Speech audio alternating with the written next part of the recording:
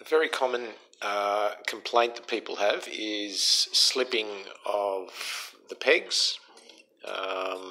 So especially when you're trying to tighten them really tight, it can be they slip.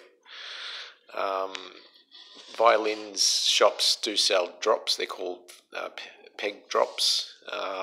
Not sure what's in them. Probably some sort of a wax or an oil or something. But there is a much simpler. I suppose you can call it a Pontian remedy for this. It's called saliva. So what you do is you loosen the peg. I've loosened this one already. You lift it up. Okay. Now the amount of wood that's in contact with the peg box is actually quite minimal. It's probably about 10 millimeters, depending on how the luthier's made it. So you don't have to put saliva right up, throughout the whole peg. So you don't have to pull it right out. So you can probably see here where it's just a bit shiny.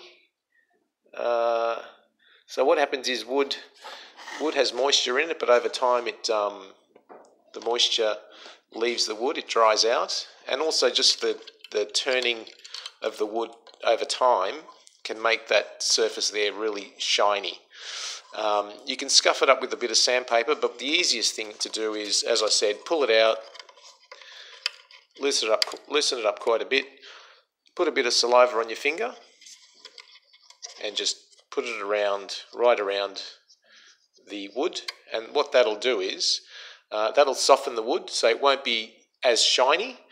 It just loosens up the properties of the wood. And then once you put it in, you'll find almost automatically, straight away, that it starts gripping a lot better. If it keeps slipping, just pull it out, put a little bit more saliva on it. It'll just keep softening the top layer of the wood. And then you can't put saliva in, can't put your finger in the hole, so you just keep putting it on the peg. And that, for me, works perfectly. I don't think you need peg drops.